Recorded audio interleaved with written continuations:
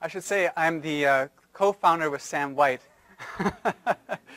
of the Climate History Network. Thank you so much, Sam, for the introduction, and thank you for inviting me here. Thank you all for coming here.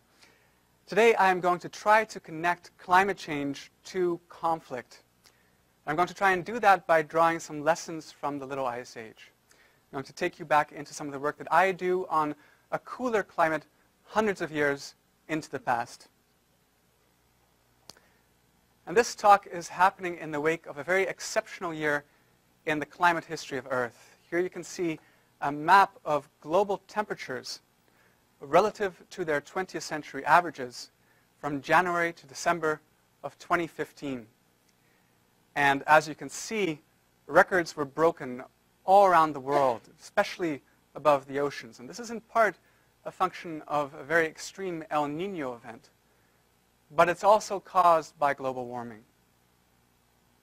You can see there's one exception to that trend, this little pulse, or actually pretty huge pulse of cooling off Greenland in the northern Atlantic. That's actually fresh water from ice melting into the northern Atlantic Ocean. This is 2015 relative to other record-breaking years in the instrumental record of our planet's climate. All of these years are from the last 20 years, and you can see that 2015 absolutely shattered records, much, much warmer than 2014, the previous record holder. This is a pretty confusing map created by the National Oceanic and Atmospheric Administration, but it gives you examples of local and regional environments that were transformed by the warm temperatures that we just experienced. You can see here, for example, torrential rains in China, drying in the United States, a record-breaking typhoon season, and really fast melting in Greenland, and a heat wave, extreme heat wave in India. So the world is changing, and defense departments are taking notice. The quadrennial defense review of our Department of Defense in the United States has the following things to say about climate change and its role in making conflict more likely. Climate change may exacerbate water scarcity and lead to sharp increases in food costs. The pressures caused by climate change, according to the quadrennial defense review, will influence resource competition while placing additional burdens on economies, societies, and governance institutions around the world. These effects are threat multipliers that will aggravate stressors abroad such as poverty, environmental degradation, political instability, and social tensions. Threat multiplier is a military term that really just means that one influence will compound other influences. The impacts of climate change may increase the frequency, scale, and complexity of future missions. Last night, I was strolling around the internet while staying at Sam White's place, and I noticed there's a new DoD Directive 4715.21 that was just signed by the Deputy Secretary of Defense, Robert Work. It orders officials to consider climate change in all new purchases and missions. So in other words, militaries around the world, and especially perhaps our military, are taking notice of the destabilizing, potentially destabilizing and transformative impact of climate change. Now, this has been in the news a lot lately. Climate change may be influencing and may be a major factor behind the Syrian civil war. From 2006 to 2009, there was a very severe drought that stretched across Syria, one of the most severe in the instrumental record of that country. Using computer simulations, scientists recently, just last year, linked that drought to the regional effects of global warming. Global warming has a different impact from region to region. It influences weather differently from region to region. In the Fertile Crescent, we expect that drought will become more common. And maybe this drought was made more likely by a warmer climate. Some 10% of the Syrian population responded to that drought by moving from the countryside to the outskirts of already overcrowded cities. Overcrowded because there was another 1 million refugees that had been coming from Iraq in the wake of the American invasion of Iraq. So they're out of work. They're desperate. They're living in poorly planned, crime-ridden neighborhoods. Several groups of scientists have concluded, primarily from interviews with refugees, that refugees were quick to revolt against a brutal regime in part because of these conditions on the outskirts of cities that were not being properly addressed by the regime. This is the argument. It's still controversial. It's been criticized from many different corners of academia in particular. But it's something that militaries are certainly taking notice of. Now, military investigations of these relationships, of these issues, have been largely focused on the present and on projections of the future. But I'm going to be arguing that we can look deep into the past to try and find some answers, to try and figure out how climate change might make conflict more likely, and then also how climate change might influence the conduct of conflict. Now, one of the most significant climate changes since the beginnings of human civilization is called the Little Ice Age, and in a few minutes I'll go over what that Little Ice Age actually was. Now, this is a particularly interesting climatic regime for climate historians, environmental historians like myself and like Professor White, because societies during the Little Ice Age kept rigorous documentation of weather and its impacts on, in my case I'm very interested in, on conflict. And so I have studied the Dutch Republic. And my research on the Dutch Republic suggests that climatic oscillations during the Little Ice Age might have helped trigger wars and might have been influenced how those wars were fought and how they were decided. So I'm going to cover that, and then I'm going to try to provide some lessons for what we can learn from the past. Okay.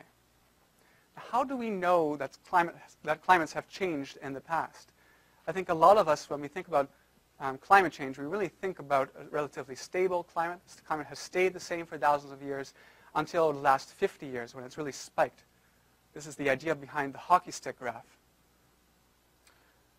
But in fact, that's not really the case. And we know this through proxy data from natural archives. Proxies are things that respond to changes in climate, and not necessarily directly, but in ways that are left in a sort of natural record. So for example, tree rings. If you look at a tree trunk, you might find rings in that tree trunk, and the width of each ring corresponds to how much a tree has grown in a particular year. Now, if you know something about the tree, you might know what kind of weather it responds to. If it was warmer, the tree might have grown faster. If it was wetter, the tree might have grown faster. And so if you look at enough of these tree rings, you can get a sense of how climate changed over time, going back potentially hundreds, and in some cases even thousands of years. Another excellent proxy is an ice core. And that's because samples of Earth's atmosphere are trapped in bubbles within ice, and you can actually drill into ice, in glaciers, for example, and unearth these samples of the atmosphere going back hundreds and even hundreds of thousands of years. Now, another useful source for reconstructing past climates are proxy data from so-called textual archives. And these can be equally diverse. They can include weather diaries, for example, diaries where people took note of weather. They can include correspondence where people took note not only of extreme weather, but also of average weather conditions. They could include registers of harbor tolls paid, for example, and those could fluctuate based on the presence of sea ice. So we can use these two sets of data in concert, and then sometimes also with computer models that are based on our knowledge of how Earth's climate works. These computer simulations can tell us something about the future, but they can also be used to hindcast climate change going back hundreds, thousands, even millions of years.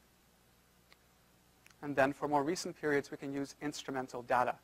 And that only really becomes useful in the 18th century, which is a little bit late to be of interest to me. Okay, so all of this information tells us that there was a little ice age. From about 1250 to 1850, climates across the northern hemisphere and in many other parts of the world declined, or cooled, I should say, by about 0.5 degrees Celsius. I'm Canadian, so I still think in Celsius. But anyway, so there's this cooling of 0.5 degrees Celsius. And then from 1560 to 1720, there's an especially extreme pulse of cooling, nearly 1 degree Celsius across most of the northern hemisphere. So that, as you can see here, is the Little Ice Age. Now, it was caused by many different things, and some of these causes remain controversial. One of the most important was undoubtedly volcanic eruptions. Now, if you have a sufficiently large volcano at the right latitude, the sulfur it releases into the atmosphere can reflect sunlight in a way that cools the planet for several years. If you have major volcanic eruptions in quick succession, they can collectively jolt the climate system into a cooler climatic regime. They can also trigger feedback loops where expanding sea ice, for example, reflects more sunlight into space than the land or the water that it replaces, which in turn has a cooling effect, which then leads to more sea ice. And so this undoubtedly happened in the late 13th century. It probably happened in the early 17th century, and it likely also happened in the early 19th century. Scientists have also argued that changes in solar radiation were an important force behind the cooling, especially the greatest periods of cooling during the Little Ice Age. Some of the coldest phases of the Little Ice Age coincide with periods of low solar activity. And a really interesting idea that has recently gained a lot of currency is the notion that maybe, just maybe, human activity played a role in cooling the planet. This idea comes from the depopulation of the Americas in the 16th century. And the notion is that mass depopulation of the Americas by the Spanish, through Spanish diseases and through Spanish violence, led to reforestation in the Americas. About 60 million people dying and their land use patterns vanishing with them. Reforestation that overcame the influence of deforestation in India and in China, and thereby pulled a lot of carbon dioxide out of the atmosphere, about 10 parts per million, apparently. And the notion is that this was enough to trigger the cooling of the coldest phase of the Little Ice Age. So this is something that's very recently been gaining a lot of currency, I think, in the scientific community. Okay, so there were many different factors behind the Little Ice Age. Now, as Professor White noted, my book is called The Frigid Golden Age, Experiencing the Little Ice Age in the Dutch Republic, 1560 to 1720. In that book, I find connections between the cooling of the Little Ice Age and different aspects of the history of the Dutch Golden Age, which curiously overlapped with the coldest phase of the Little Ice Age.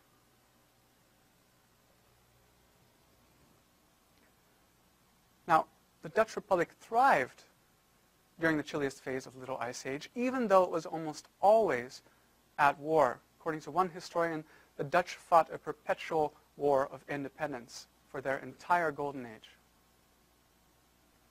Extensive textual sources, so to some extent textual proxies, survive that let us examine in great detail how climate change influenced the course of the Dutch wars in the 16th, 17th, and even the early 18th centuries. And so it's that I'm really going to be focusing on in this talk. And this, by the way, is a beautiful 16th century depiction of Amsterdam. Now, in order to look at these interactions between climate change and conflict, I really worked through three distinct relationships. This is an area where my methodology is quite different from other historians and scientists who have tried to reconstruct relationships between climate change and human history. I try and build connections first between gradual global climate changes and immediate local environmental changes, by which I really mean I try and figure out how global climate changes actually transformed weather at a local and regional level. So that's the first thing I try and do. And for that, I primarily look at scientific articles. And I consult with scientists. Then, for my second relationship, I try and figure out how immediate and local environmental changes, so again, mostly weather, actually impacted human activities on the same scale. So for example, and this is, as I'll show you, this is what I do in my book, I try and figure out how weather actually influenced a particular military operation. And then I look for a whole lot of those relationships. Dozens of them, hundreds of them, sometimes even thousands. And at the end of that process, finally, I feel confident in trying to establish my third big relationship between gradual and global climate changes and human history over the course of decades and even centuries. So this is just a way of working through differences in scale, trying to account for the huge difference in scale between climate change and human activities. Now, a key part of my methodology is that I try and follow these relationships not only in years and decades of extremes, in particularly cold decades, for example, but also in years of relatively average or even warm conditions. And I do that because I'm really trying to isolate the influence of climate change. And I think it's very difficult to do that if you only look for extremes, if you only look at decades that are marked by very cold temperatures, for example. Okay. On the right is a map of the Dutch Republic in 1648. This was created for me by Hans van der Marel, a Dutch mapper, I guess. And on the left, you see graphs of seasonal temperatures in the Low Countries from 700 to 2000. So winter at the top, then summer, then spring, and then fall. And what I've highlighted here are three especially cold phases that overlapped with the history of the Dutch Republic. The first is called the Grindelwald fluctuation. And it lasted from approximately, these dates are all quite approximate, approximately 1565 to 1628, which has been called a year without summer. It's this Grindelwald fluctuation which is often linked to anthropogenic activity in the Americas, the depopulation of the Americas. The second cold phase is called the Maunder minimum. It's named after an astronomer who realized that there were by looking back at sunspot records going back hundreds of years, he realized that there were very few sunspots during this relatively cold phase in the Little Ice Age. And so that was called a minimum in solar activity. When solar activity is low, there are very few sunspots. It lasted from 1660 to 1720. And the third really cold phase of the Little Ice Age is called the Dalton minimum. And it lasted from 1760 to 1850. Again, these dates are approximate. Now, during these three cold phases, temperatures in the Dutch Republic and really in the North Sea region declined by around 1 degree Celsius, overall annual average temperatures. But this is about much more than just temperature, because cooling also set in motion other changes in prevailing weather. Changes in wind velocity, for example. There were more storms during these chillier phases. Changes in precipitation. It was probably wetter, at least outside of winter, during these really cold phases of the Little Ice Age. And crucially, these cold pulses were separated by warmer, drier, and less stormy decades. So that really cold period of the Little Ice Age that I described earlier in this talk, when we zoom in, to a particular region and we break it down by season, we find that it's a little bit more complicated than that. Okay, now I want to take a big step back and I want to go over some of the ways in which climate change might contribute to the causes of conflict. There's a few ways that this can happen. First, by destabilizing a society. By undermining agro-pastoral systems, usually by shortening the growing season, and thereby causing famine, or at least contributing to famine, and thereby contributing to depopulation and migration. Migration and famine and depopulation, all of this can lead to civil war and can also lead to foreign invasion. They can be contributing causes. They can't do it all by themselves, but they can certainly nudge a society into instability. They can also lead to large-scale devastation. Climate changes can lead to weather that can cause large-scale devastation that can be blamed by some survivors on government policy. It's these first two things that I really focus on in my work, as you'll see in a few minutes. Now, interestingly, climate change can also contribute to the causes of conflict by strengthening a society. So strengthening those same systems that I talked about, which can lead to expansionary pressures. Nicola Di Cosmo at Princeton is doing some very fascinating work that links Mongolian expansion and Mongol invasion of China to actually increased rainfall, suggesting that there was simply more food for horses. And that might have then pushed the Mongols to expand beyond their previous borders. Now, climate change may also contribute to the causes of conflict by threatening a shared resource, a body of water, for example, a pastoral commons. That may be overexploited, and that can lead not only to conflict within a society, but conflict between societies that might be sharing that resource. This has been a focus of recent research on African ramifications of climate change, the ways in which climate change might make violence more likely on the African continent.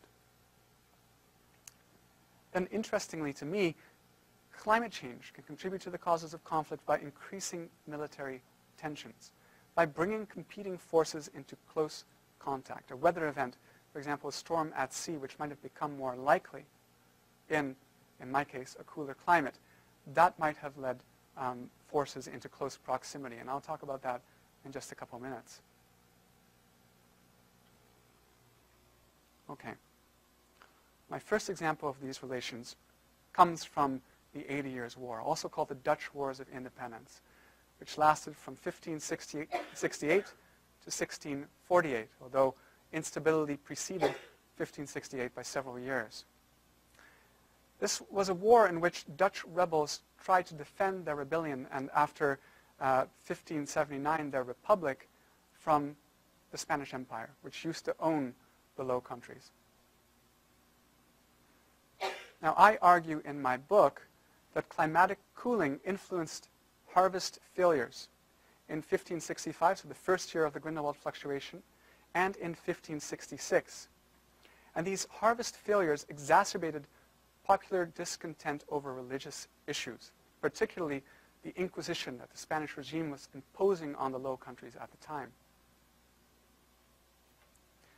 There are many primary sources that I looked at, many accounts of how riots began because of food shortages and high food prices, and then spilled over into religious riots directed against the Inquisition, often when their leaders were Calvinist, and might have also contributed then to what's called in Dutch the Beeldenstorm, or the iconoclastic fury of 1567.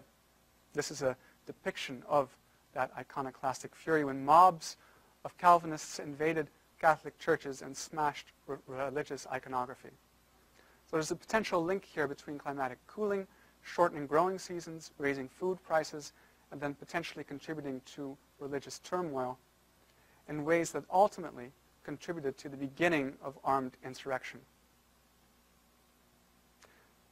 Now, interestingly, I found that severe storms that might have been, or very likely were, made more common by the climate of the Grindelwald fluctuation, by this cooler climate, contributed to major inundations of the Low Countries and contributed to a massive loss of life. And this actually happened after 1568. So in the years following 1568, this repeatedly happened. And what actually happened with the 80 Years' War is that you had an initial insurrection in 1568 that was quickly crushed, and then things sort of simmered for a couple of years until 1572. And as things were simmering, you had these enormous inundations.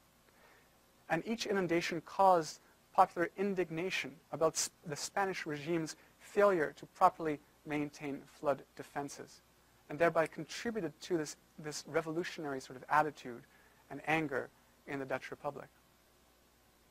So we have these relationships that I just described, perhaps making warfare more likely and contributing to the causes of war at the beginning of the Dutch Wars of Independence. Now, the second example comes from the Anglo-Dutch Wars. And these were actually 3 wars that were fought from 1652 to 1674. After the English Commonwealth passed protectionist legislation, notably the First Navigation Act, aimed at limiting Dutch trade, notably with English colonies, a large Dutch fleet was sent to sea by the Dutch States General, which was the governing body of the Dutch Republic. And the goal was to intimidate England without actually starting a battle, without actually fighting the English fleet. However, after the fleet took to sea, a storm blew the Dutch towards an English fleet. And in the confusion, a battle erupted. And it's this battle that was really the start of the First Anglo-Dutch War.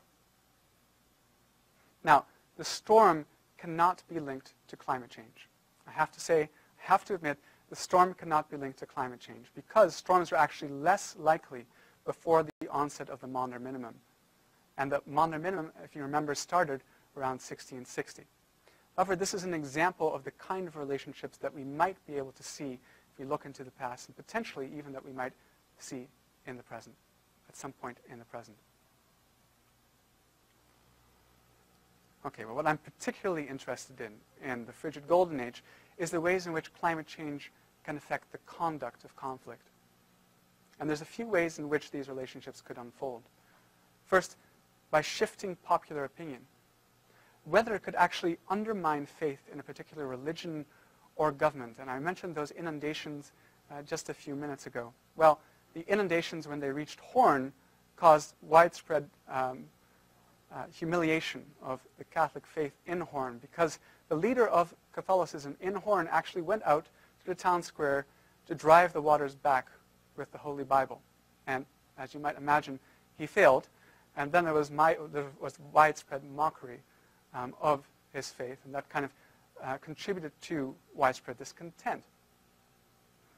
Now also, and crucially, and this is really my focus, climate change can alter the conduct of conflict by altering the battlefield, by creating conditions that unequally affected the practices and technologies, the ideologies of belligerent armies.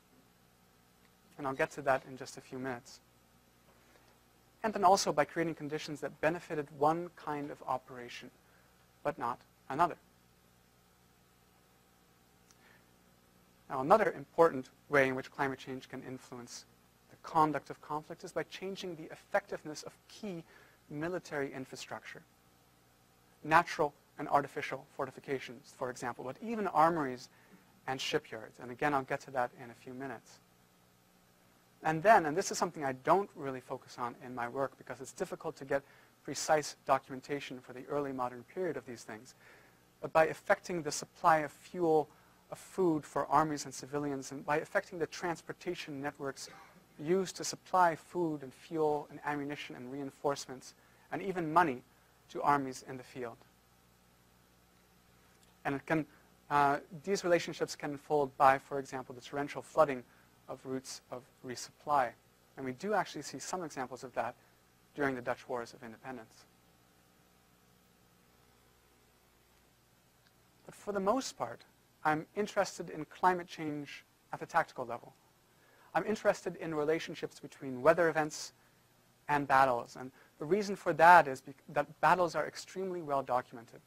We've got excellent documentation not only of what happened in battles, but also of the weather that affected battles.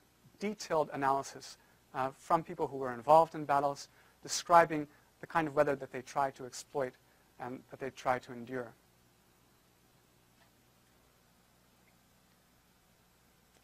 Okay. Dutch wars of independence, if you remember, were actually fought during a period of climatic transition. From 1568 to 1628, they coincided with a cold and wet and stormy Grindelwald fluctuation. Just as the Dutch Republic was on the defensive, primarily, against Spain. The rebels at first were trying to defend their rebellion, and then after that, once the Republic was sort of announced, then the Republic was trying to defend itself against overwhelming Spanish might, Spanish armed forces. But thereafter, after 1628, a slightly warmer and drier interval of the Little Ice Age kind of separated that Grindelwald fluctuation from the Maunder minimum. And that was exactly at the point when the Dutch Republic went on the offensive against Spain. This was made possible for a number of reasons. The Spanish were distracted by the War of Manchuan Secession, and they decided to fight a defensive war in the Low Countries. At the same time, the Dutch Republic decided to ally itself with France. And the Dutch were simply much richer than they had been. The Dutch trading companies had expanded across Asia and across the Americas. And so there was just a lot more money in the Dutch Republic that could finance mercenaries. So this is an example, actually, of some of the battles that I looked at and that I'm interested in across the Low Countries and even at sea during the Wars of Independence. And all of these battles were impacted in some way by weather that was made more likely during the Grindelwald fluctuation. Now, freezing had complex military ramifications. Freezing that became more severe and that lasted longer during the Grindelwald fluctuation. Major rivers in the Rhine-Meuse Delta actually provided important obstacles for invading armies. And the Republic's army fortified these obstacles as well as they could. However, they weren't much use when in cold winters, freezing let Spanish and even German armies cross the rivers with impunity. Dutch soldiers and civilians and sometimes even horse-drawn icebreakers were conscripted to break the ice, but this was usually not enough. And so freezing actually made the Republic in some respects more vulnerable to invasion. And ships, often Dutch ships, and you can see one here in the background, could be trapped by ice during sudden freezing, and they were then vulnerable to Spanish raids. So the Dutch rebels had, and later the Republic, had local and to some extent even regional naval superiority over the Spanish, but this was not much use when ships would freeze in the ice. However, and most importantly, cold weather inflicted a terrible toll on invading armies. And one of the reasons is that this is right around the time of the military revolution. Siege warfare becomes much more important as the Italian star-shaped bastion is introduced into the Low Countries. And so you have Spanish armies that besiege Dutch cities sometimes for entire winters. The siege of Haarlem in 1573, for example. And the toll that an especially severe winter takes on the troops is enormous. And many of them do end up dying. And the ones that survive often end up mutinying, in part because they refuse to endure another severe winter on the field. So on the balance, I argue that freezing weather and the cooler climate of the Grindelwald fluctuation provided a tactical advantage, in some cases a strategic advantage, for the Dutch rebellion and later the Dutch Republic. Now, rains and storms, I argue, also aided the defense of the Dutch Republic. In the summer, here's an example, in the summer of 1574, a Spanish army besieges the rebel-held city of Leiden. Rebel soldiers breached dikes to inundate the area around Leiden, actually all the way from The Hague, where they're based, to Leiden. And they then sailed to relieve the city of Leiden. They actually build 200 boats and ships, and with them they actually take to these artificial waters to try and relieve the city of Leiden, which was then besieged by Spanish troops. Now at first the floodwaters spread very slowly, but suddenly rains and storms aided the inundations, and they advanced very quickly, and the Spanish were forced to retreat abruptly in haste, leaving behind their equipment. So it's these rains and floodwaters that were really crucial for relieving the city of Leiden. They were not the only factor, but they were a crucial influence that allowed the Dutch to prevail in that siege. This is probably a better map. You can see here the boats leaving from the vicinity of The Hague and traveling up towards Leiden at the top right there, and you can see Spanish soldiers sort of fleeing off towards the North Sea.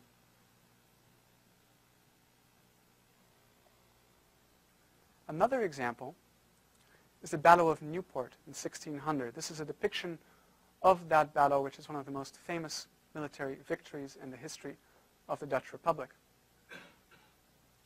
It was fought in Flanders, along the coast actually of the North Sea.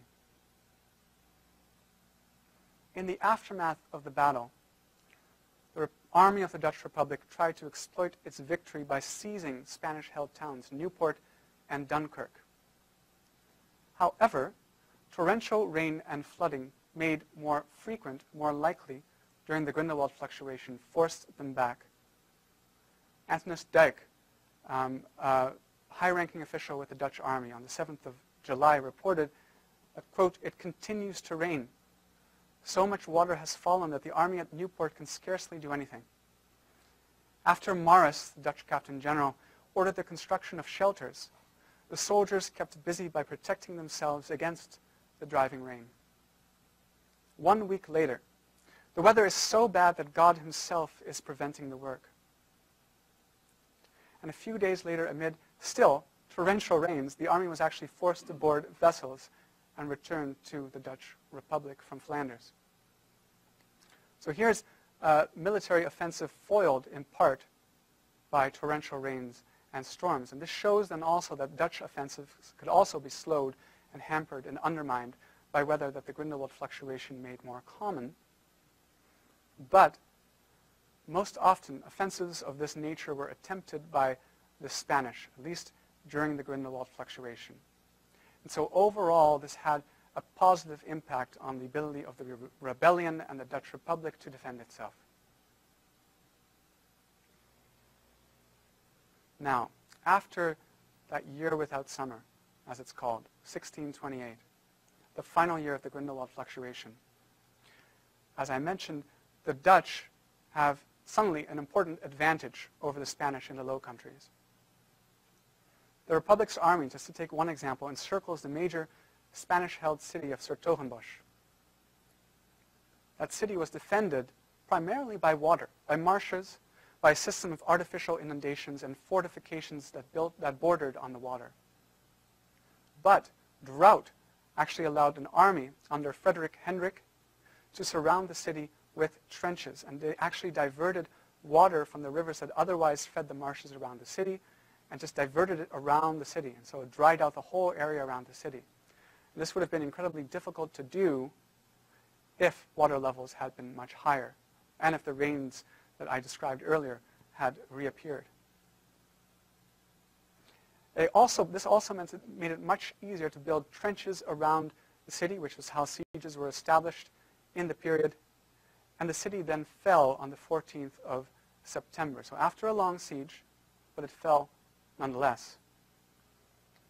Here's a depiction of the siege. You can see the city in the background, and you can see the waters of the river diverted there around the city. So they no longer actually feed the city itself. So, I argue in my book that during the Grindelwald fluctuation, climatic conditions that usually aided defensive operations benefited the Dutch Republic. But the transition to a warmer and drier and less stormy climate coincided with a new strategic situation in the Low Countries.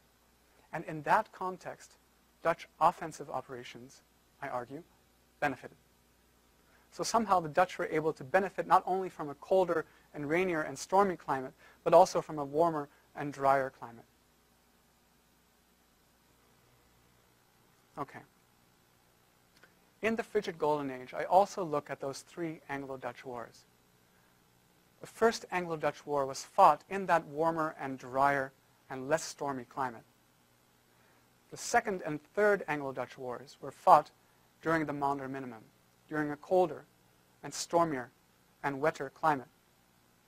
However, those weather conditions now are somewhat less important for me, because at sea, wind direction and wind velocity matter much more than temperature or precipitation. And almost all of the battles during these wars were actually fought at sea. In these seas, right here, as you can see, these are some of the major locations of battles during these wars. And why was wind direction and wind velocity so important? Well, during the age of sail, it was crucial for fleets to try to claim the weather gauge.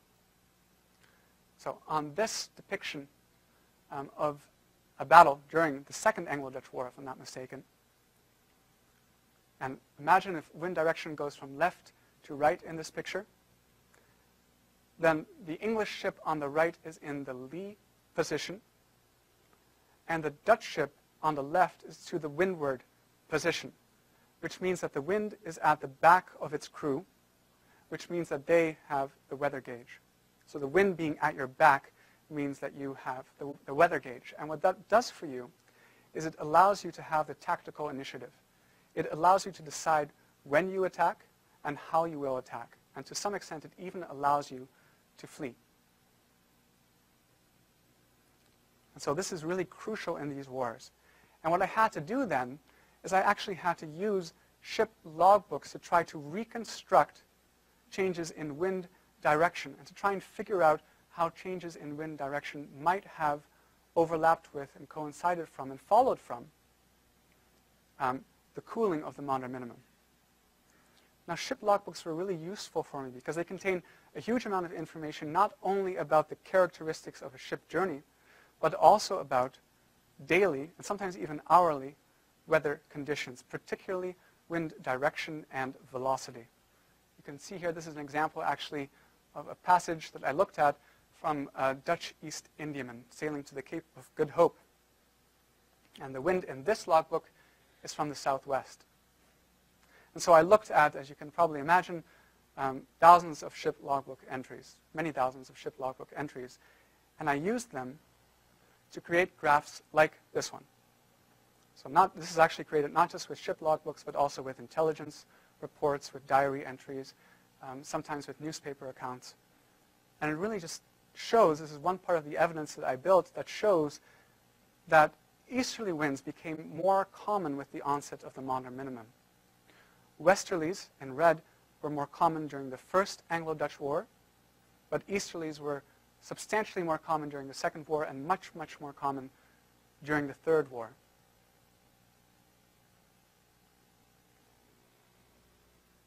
Now, this is really crucial because westerly winds, of course, blow from England, whereas easterly winds blow from the Dutch Republic. And so westerly winds are much more likely to give English fleets the weather gauge.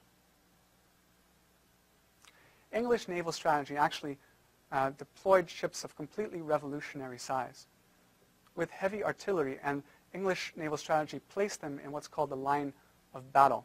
So they arranged them in squadrons in a line that would sail at an opposing formation and fire broadsides at that formation before turning around and doing the same thing all over again. So they really depended on having the weather gauge, which let them actually deploy this formation. And so I argue in my book that frequent westerly winds gave English fleets a crucial advantage. They could expect to have the weather gauge more often than their Dutch opponents. And crucially, that may also have aided ambushes by English privateers. It may have allowed English privateers to more quickly sail from the coasts of England and then have the weather gauge when they ambushed merchantmen. And in fact, English privateering was especially destructive during the First Anglo-Dutch War, and much more destructive, much more effective than Dutch privateering. This is a depiction of the Battle of the Kentish Knock, and you can see here the English are in the foreground, whereas the Dutch are in the background. And the smoke, actually, it's difficult to see here, but the smoke seems to be blowing away from the English and towards the Dutch, and this is what we would have expected because the English were on the west relative to their Dutch opponents, and the winds were actually blowing from the west during the battle. Now, at the onset of the modern minimum, things changed. First, the Dutch naval system changed. It adopted some of the best elements of the English system, including much bigger ships, including sailing with the line. But Dutch ship design produced vessels that handled better in rough seas than English ships. They were lower and they were wider, in part because Dutch harbors were so silty. So they actually had to build ships that didn't sink so far into the water.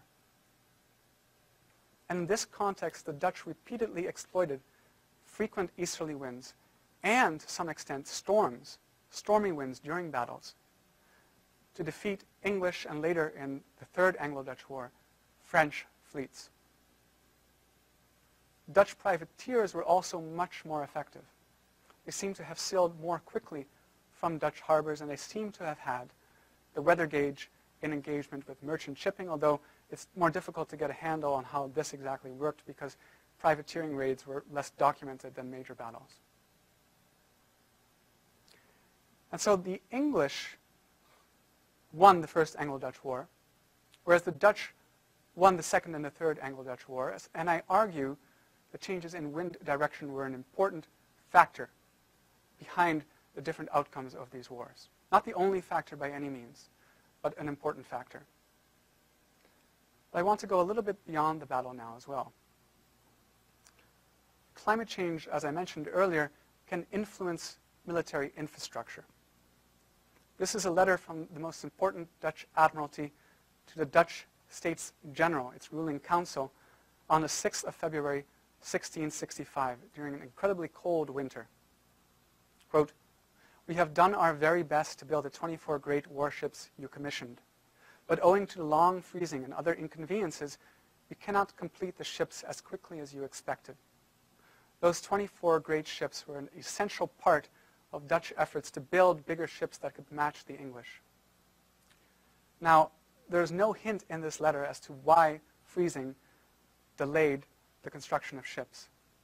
At first, I thought that canals in the Dutch Republic were frozen and that maybe it was difficult to get supplies to the shipyards. Then a Dutch environmental historian, Peter van Dam, suggested that, in fact, maybe it was just more difficult to work in cold weather. And that might simply be true. The English also suffered from this, however. And in fact, English workers seem to have cannibalized their ships to create fires that actually helped them work. So talk about a self-destructive process. And so the Dutch and the English seem to be equally affected by cooling in their naval infrastructure. So there was no benefit one way or another. Now, another really important way in which climate change influences infrastructure is seen by things like the Great Fire of London in 1666. The fire began in Pudding Lane towards the eastern periphery of London, and it spread in winds that blew hard from the east. So during the modern minimum, during that Second Anglo-Dutch War, winds blowing from the east, which we can expect would become more common during a chillier climate. This is another depiction of the fire, and you can see here, from this vantage point, the winds do seem to be blowing from the east. In this picture, east would be to the right and west would be to the left. And this painting was actually painted in 1700, so it cannot be used as a direct sort of representation of what actually happened. But we get some hints from it, and that's really how it should be thought of. We can get some hints as to how people perceived, potentially, the impact of wind. Now, what happened after the Great Fire of London is that this was, of course, as you might imagine, extremely destructive to the English war effort. So it's extremely costly to rebuild the city of London. And as a result, in 1667, English great ships were kept in the river Medway. They weren't put out to sea because that would have been too expensive. And the river was actually sealed from Dutch raids by a really thick chain and by a few fortifications. Notably, as you can see here on this map, Sheerness.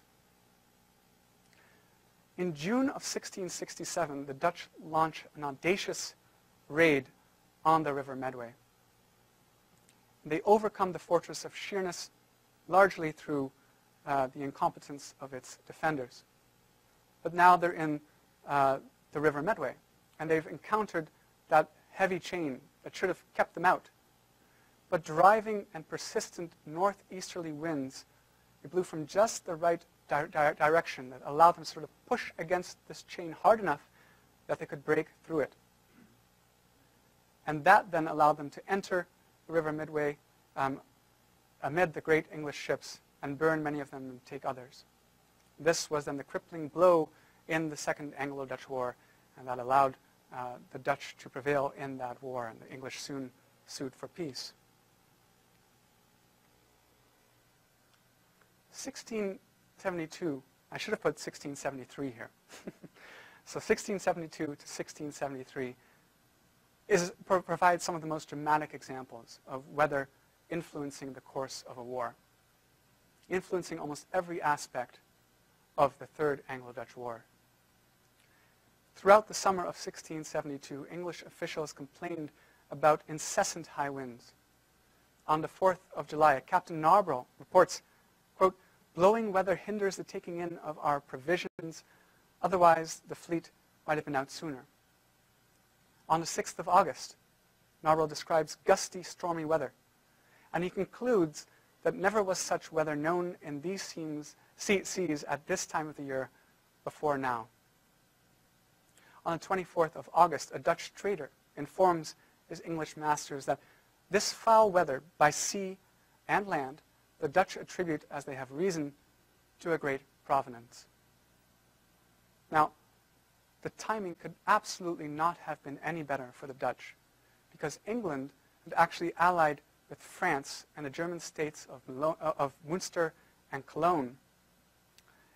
And they had launched together, the French and the German states, a massive invasion of the Dutch Republic. The Dutch fleet had been partially dismantled, so its marines and its guns could be used to protect the Republic against that invasion. So the Dutch were almost helpless at sea. And the English, with the French, were trying to invade from the North Sea. So there have been two fronts open against the Dutch, which would have been probably fatal to the Dutch Republic. But for more than a year, almost relentless storms held off the Allied fleet until the Dutch fleet could finally be reassembled and sail again because the invasion had been held off. And so what I did was I looked at English ship logbooks primarily, and I created this rather confusing graph of wind velocity during 1672 and 1673. And I used a dictionary that translates early modern nautical terms to modern Beaufort readings. And when creating this graph, realized that there's just a remarkable concentration of readings at Beaufort 8, which corresponds with really severe driving storm winds, and higher during 1672 to 1673. At least half of these records are at Beaufort 8 and higher, which is, again, shocking and borderline. You would never see that now, put it that way. You would never see that now. So my big conclusions then from my analysis of climate change and the conduct of war is, first, that climate change is really just one of many influences that shaped Dutch wars. The technological changes, political developments, economic conditions, and personal agency, which I get into much more in my book than I did now, all of these things matter at least as much, and that needs to be remembered. However, whether that became more common during the Little Ice Age and during its cold periods often benefited Dutch soldiers and sailors, and they exploited this advantage And I'm trying to figure out whether they understood it, whether they realized it. That's a tricky question, and we can talk about that later. And what I'm doing now, and I want to talk very, very briefly about the kind of work that I have planned in the next couple of years, I'm embarking on a project that's called The Conquest of Cold, Confronting Climate Change in the Arctic, 1550 to 1720. And I'm really interested in relationships. So this is 2 articles I'm working on.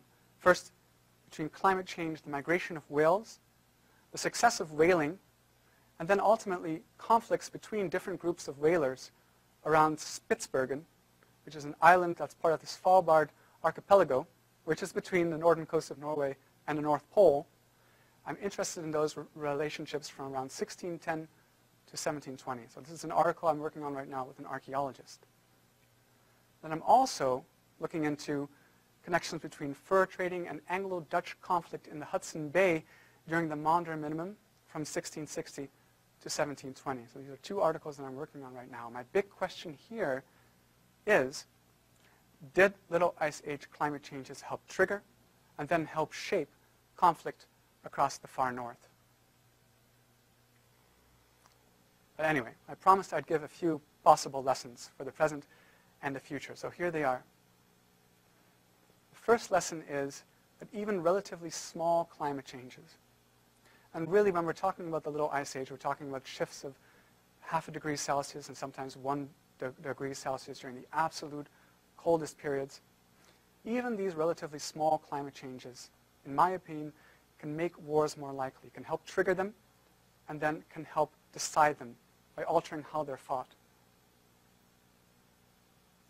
The second lesson is that the most obvious meteorological manifestations of climate change are not always the ones that matter most to human beings. We have to be very careful in assuming that global warming will have a certain set of influences at local and regional levels, because we might be surprised by what actually ends up mattering most. The third lesson is that even moderate climate changes can yield both winners and so-called losers. I'm calling them losers, but there's probably a better term for that. Not everybody is impacted equally. And finally, moderate climate changes are rarely direct influences on human affairs. Now, I will actually add one more, and that's when we look at the past, we see the influences that moderate climate changes can have. When we look into the future, we might expect at least 3 degrees Celsius of warming by the end of this century relative to pre-industrial averages. And so there's a limit to how much climate history can help us. I feel like it can help us maybe envision some possible relationships that might unfold around the world in the next decade, 2 decades, maybe 3 decades. But after that, the future is really uncharted territory. Okay, thank you very much. And these are 2 websites that Professor Sam White did mention, climatehistory.net and historicalclimatology.com. Thank you so much.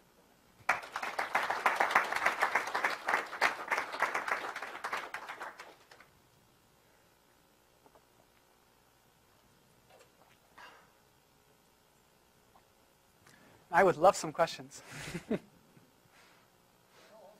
Sure. I wonder if you could talk to us about there's some intervening variables in there that struck me as not being discussed. We have the water minimum, and we have the thermal wall, and suddenly the winds shift. But we don't kind of get the bigger context. Why? I wonder if you want to describe the circumstances in which this pretty critical story to be told about winds moving west or east from the west winds coming up the channel, up the North Sea in warmer weather, and down the channel to the west from the east in colder weather. What do you think's lying behind that?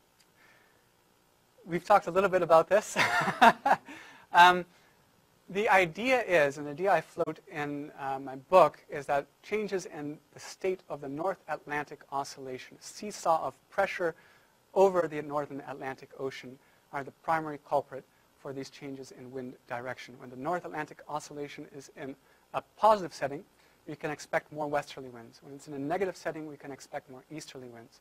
During the Maunder minimum, it's often in a negative setting. During the Grindelwald fluctuation, it's often in a positive setting. I'm trying to figure out whether the positive setting of the North Atlantic Oscillation in the Grindelwald fluctuation contributed to more westerly winds in the North Sea region. But this is difficult for me to do because I have very few ship logbooks from that period. We really only get reliable ship logbooks after around 1660. I'm struggling with that. And then we really do get an awful lot of them. So I'm pretty sure about what I'm saying about the Maunder minimum, but the Grindelwald fluctuation, which is why I really didn't talk about wind directions in the Grindelwald fluctuation at all, I'm really not sure about that.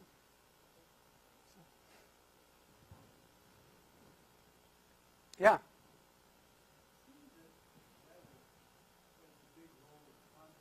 Mm.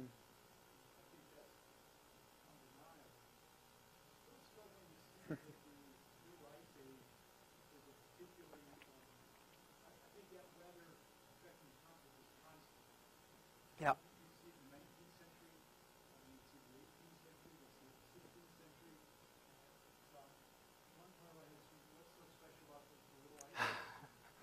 Yeah.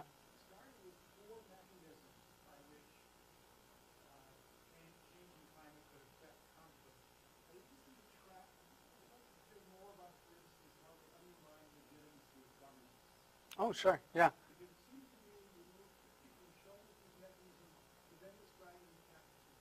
Mm.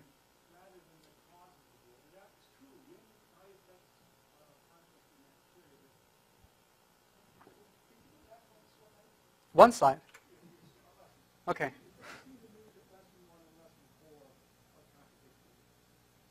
Okay.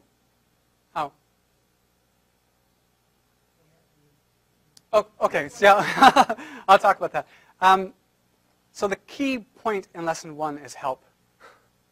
That's one of the key words there. They can be an influence behind wars, but they're certainly not a direct influence behind those wars.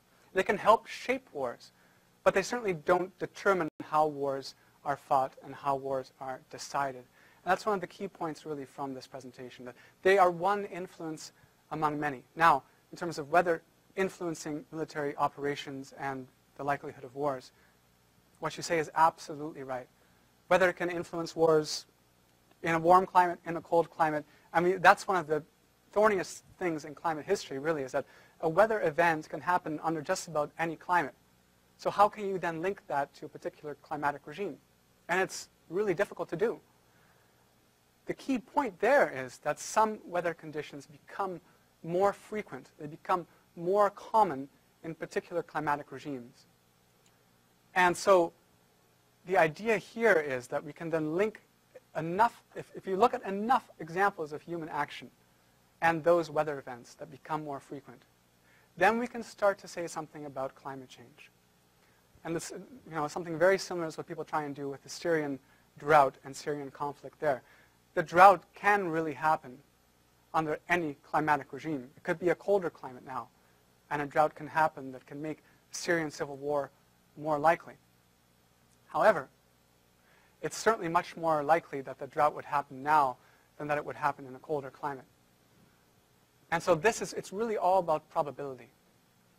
And it's really all about looking at enough of these possible relationships so that you can start to say something with more confidence. And that's really what I'm trying to do. Does that answer your question? Or? Okay.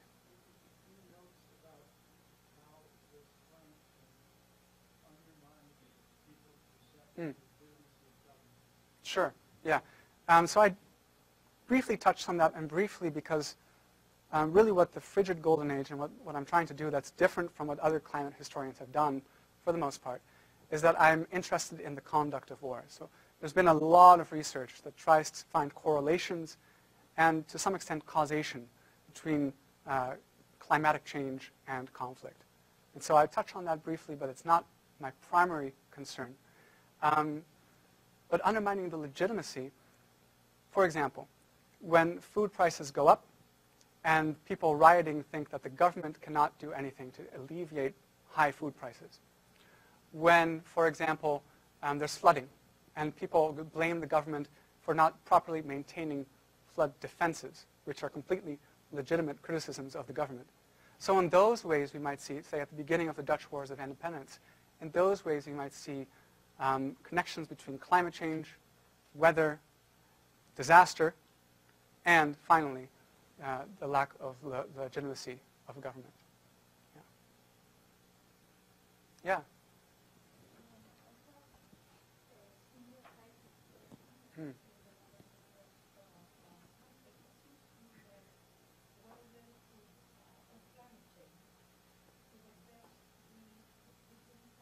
Hmm.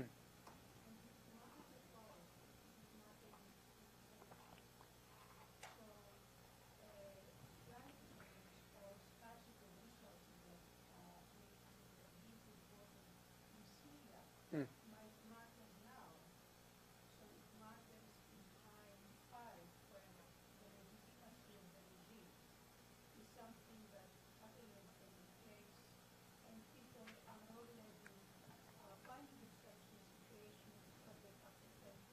Mm-hmm.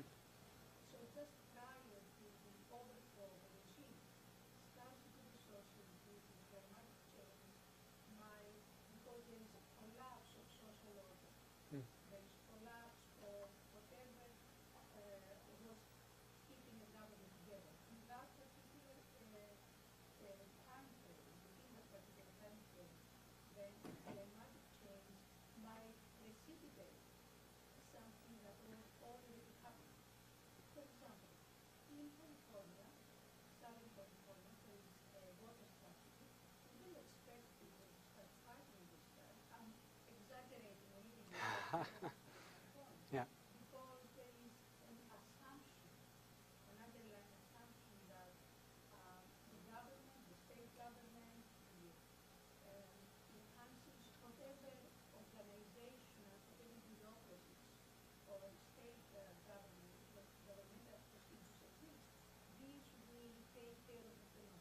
Mhm.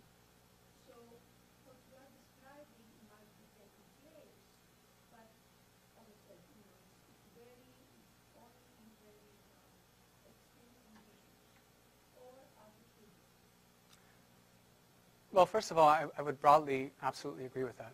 Yes. And I think trying to isolate the influence of climate when there's so many other human influences involved is extremely difficult. I'm not sure if I agree that only in extreme meteorological conditions is conflict made more likely, and that's for a few reasons. First, that variability in weather, even when it's relatively mild, can, I think, be an important stimulus behind the sorts of things that might destabilize a society. So not necessarily an extreme, like, pulse maybe of drying or cooling for a year or two, but a prolonged stretch of variability that lasts a decade or 2 decades. This is something I didn't really touch on in this presentation, but it's certainly something that actually happened during the Little Ice Age, because weather actually became less dependable from year to year, to some extent from month to month. And so this might actually make it very difficult to adapt to weather if you're in an agricultural society. That then might actually complicate agriculture outside of cities. This might then have some sort of destabilizing influence on the society. So I would say that finding that destabilizing influence is extremely difficult, and it simply does not work unless there are all kinds of other factors in place. There needs to be, as you point out, dissatisfaction with the government. I think that's absolutely right. But I wouldn't say that only extremes matter. I think we have to look for changes in averages as well. Yeah.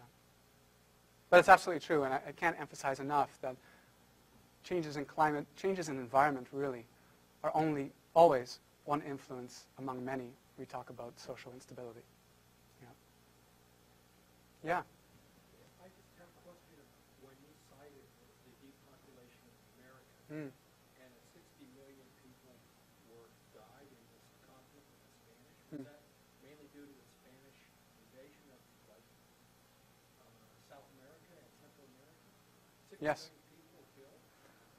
Well, okay, so there's a long-standing scholarly debate about how they died and why they died. There's a black legend which dates back many decades, and that really argues that the Spanish themselves directly killed 60-odd million people. Then there's a newer concept really from environmental history that argues that it was in fact Spanish diseases, old world diseases brought to the Americas that reached virgin populations and spread wildly and killed millions of people, in conjunction with animals, lots and lots of animals and crops that were brought to the Americas and then changed relationships between indigenous peoples and the land. Now, more lately, I think the most recent, most cutting-edge scholarship about this is that what we really have is a whole range, a complex range of factors that were different on a regional and local scale. So one community reacted differently from another. So it was a mixture of human action and environmental changes that really doomed a large portion of the population of the Americas. And then, then the theory is, and you can actually read this, the most recent article about this is Maslin and Lewis dating the Anthropocene. I think it just came out last year. It's a compelling article, and the whole idea is that they're trying to date when human beings became the primary driver of environmental changes. And this is something that's then, according to some scientists, is then the beginning of the Anthropocene, when we are finally, for the first time, transforming the world's climate. And it's called the Orbis spike. That's what they call it, 1610, the Orbis spike, when we have a decline in temperatures brought about by human depopulation. And one of the criticisms of that concept is that when Europeans came to the New World, they also brought a whole bunch of ungulates, a whole bunch of animals that exploded out of control. Essentially, they multiplied exponentially, and they nibbled through good chunks of the forest of the Americas. So how then do we make sense of that according to this theory? It's difficult to say. At the same time, you have, as I mentioned, depopulation in India and China. And was the depopulation there greater than the reforestation, sorry, not depopulation, deforestation in India and China? Was the deforestation there greater than the reforestation in the Americas? That hasn't yet been established. So there's a lot of problems with this theory, but it is a really interesting concept. Yeah? So you showed a lot of, not a lot of, but a vivid sense of how weather, the storm affect the battle. Mm. So I'm just curious, are people always the other side of weather, like being the victim, or do people actually know there's a range of fracture and the upcoming storm? Yeah.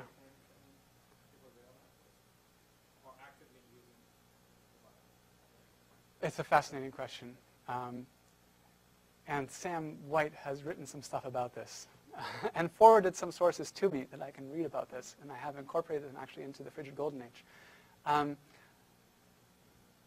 There were attempts to predict weather in the 17th century. They were largely unsuccessful. I don't think that people were aware of, for example, the difference between a Grindelwald, since they certainly didn't use these terms, of course, the difference between a Grindelwald fluctuation and a Maunder minimum.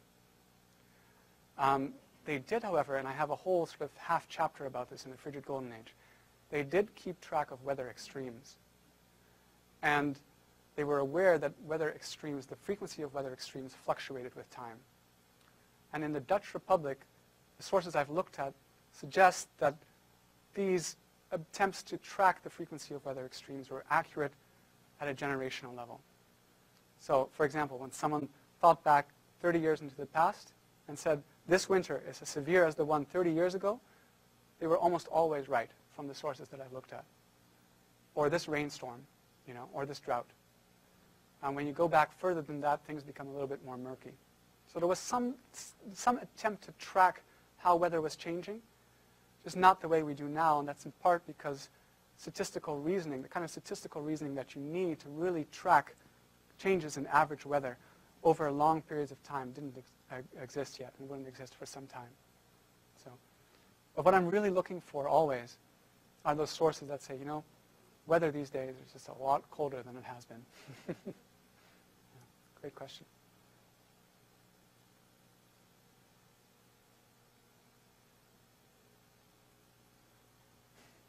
Yeah.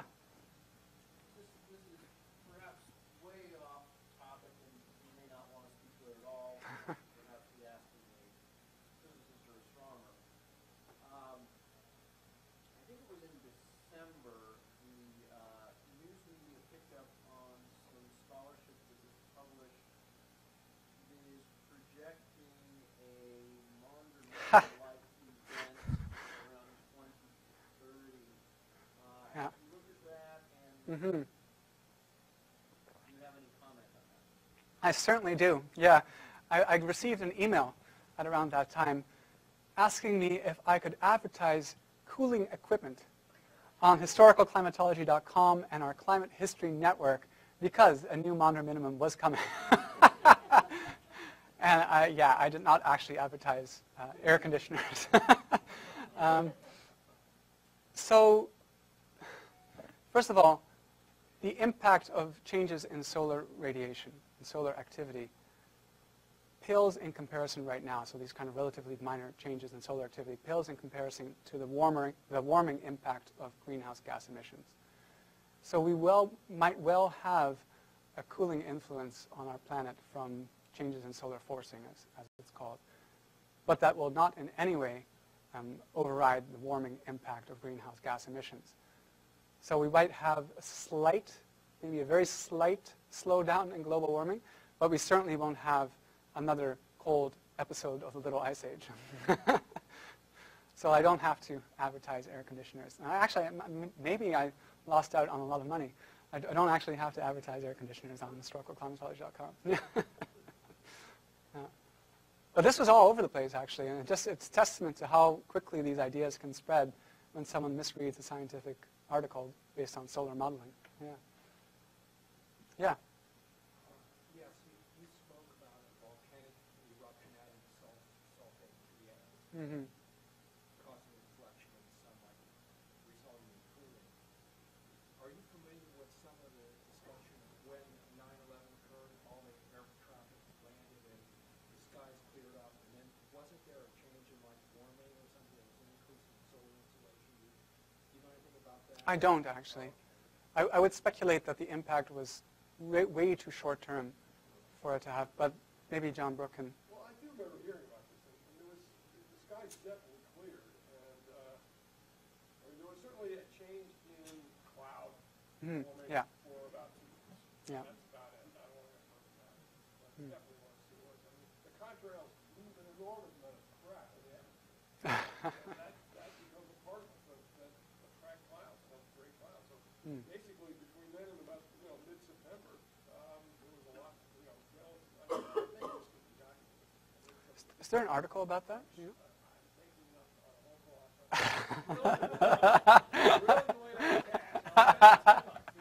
That sounds good to me. That would be interesting to see. Have you?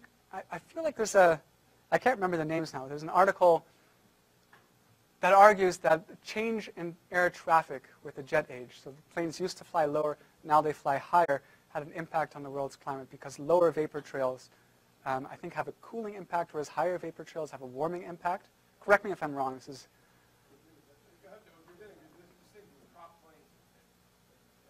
Well, yeah.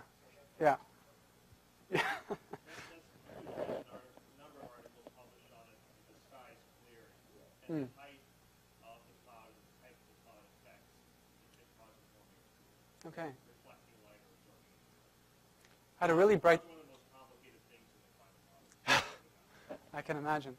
I had a really bright student last year who was the daughter of an Air Force captain who wrote a short essay about this, which was fascinating stuff. Yeah. You mentioned that you want to explore the Anglo-French and the border trade. Yeah. Well, I went to the Hudson Bay Archive last year, and I found just a rich wealth of documentation on ship journeys in the Hudson Bay and on the day-to-day operations of fortifications and fur trading posts in the Hudson Bay. And I found, in particular, a lot of documents in French and in English, the French complaining about the English and the English complaining about the French. And what I'm trying to do now is get a graduate student to work on some of these documents to try and find and quantify weather references in these documents. So I can start building connections between kind of weather and the kind of sea ice concentrations that we might expect in cold years of the Maunder minimum and conflict between the English and the French. So I don't know what I'm going to find, to be honest. I don't know. I know that there's sources that are intriguing right now, and now I just really want to quantify them and get to work on them. But I'm more interested in the Svalbard-Spitsbergen article right now because it will let me actually go to Svalbard and Spitsbergen, and I'm quite keen on that.